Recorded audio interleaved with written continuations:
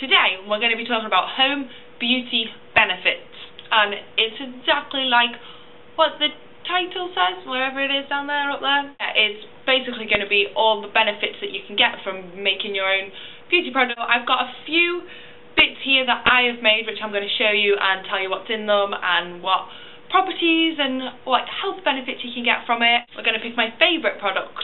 Easy, so cheap to make, it's ridiculous, and this is a homemade brown sugar scrub with sweet almond oil. Sugar scrubs are much better for your skin than store-bought, just normal exfoliating. Most exfoliating scrubs and things like that, as you scrub it in, whether your face or your arms or your body or wherever, the little exfoliating bits, I don't know what it's called, they can, as they unclog your pores as they're cleaning, but then they clog more pores and they can over exfoliate your skin. And I know I used to use one that I thought was amazing and it would leave my skin feeling great and perfect, but I used to break out after it and I never knew why. I read online that sugar scrubs are much better because the sugar dissolves as you rub it into your skin, so it's not as harsh.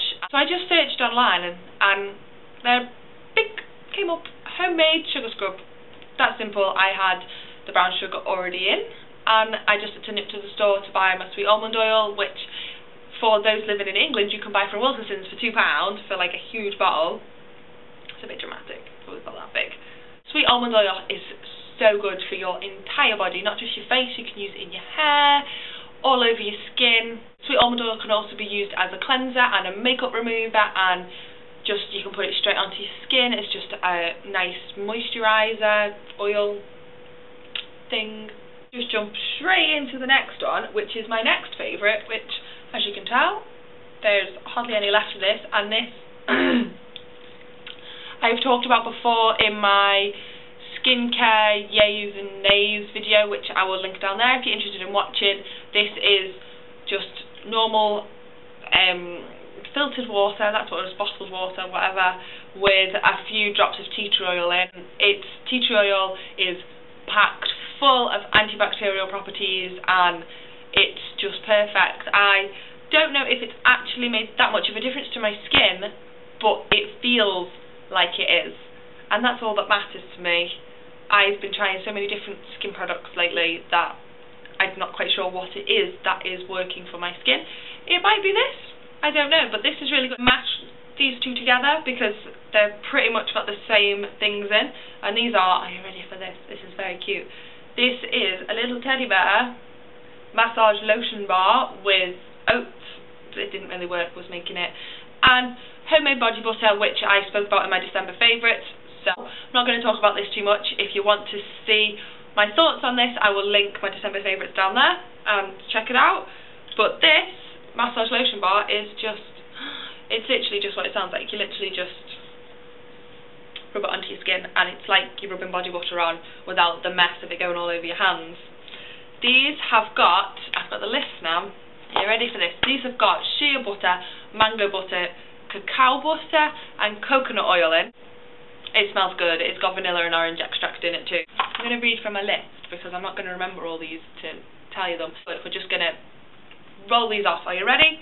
Shea butter is good for dry skin, rashes, blemishes, wrinkles, rough skin, cold weather, stretch mark prevention, healthy skin and muscle aches. Mango butter is good for restoring flexibility, wrinkles, dry skin, blemishes, rough skin, muscle aches.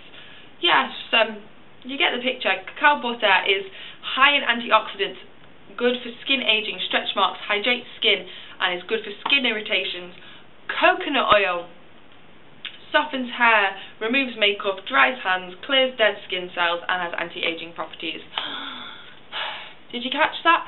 I was obsessed with body butters for a very long time, like store-bought ones, and I always thought they were really good, but since using these completely natural, organic ones, it's just, the difference is, I wasn't expecting it to be much different. I just thought, oh, it'll be nice to use things with no chemicals in.